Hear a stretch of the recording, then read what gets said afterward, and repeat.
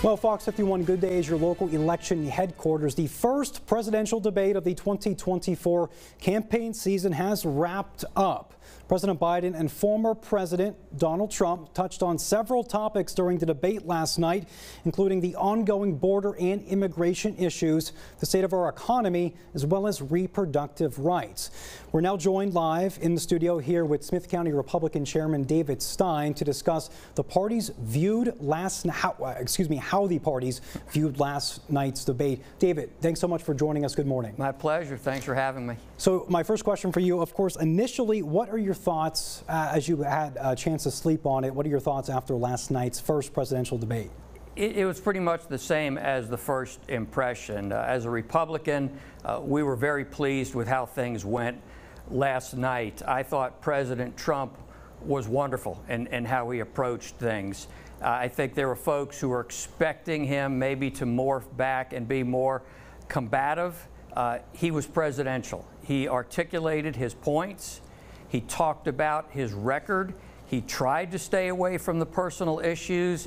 Unfortunately, President Biden went there first, and the president was well prepared to respond.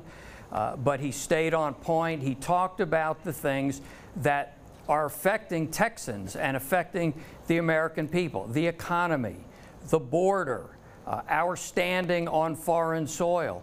All those things are vitally important to us. And this president, the current president, has had 3.5 years in office to do something. And frankly, it's been a disaster. And I'm looking forward to a change. I'm so excited about this first step.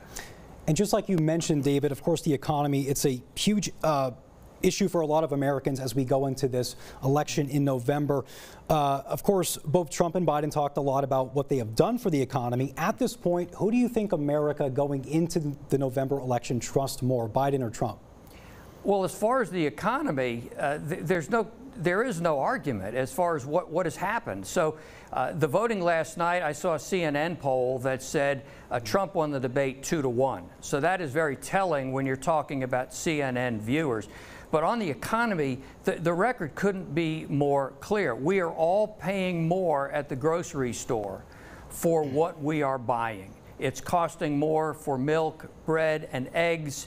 I'm part of a number of nonprofits, and giving has been very challenging this year because the discretionary spending that Americans have to be able to give and help others is diminished because we're all having to pay more today for what we were buying for less yesterday.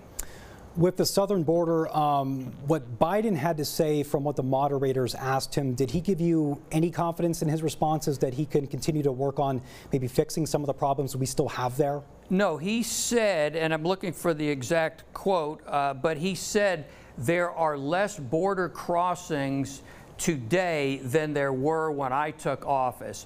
And that is 100% categorically false.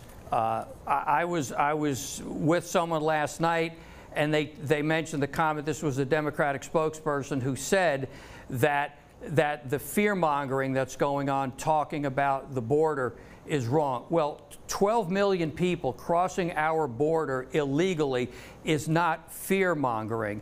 It's catastrophic, it's a disaster, it's wrong, and Texans have had to pay more money.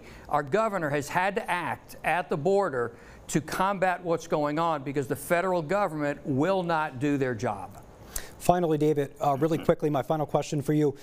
Is there anything that Trump needs to build upon for the second debate in September? Very quickly, because we just have to move on. But I think he needs to do what he did. He looked presidential, and I think that's the biggest thing that people want to see. He had capture of his information.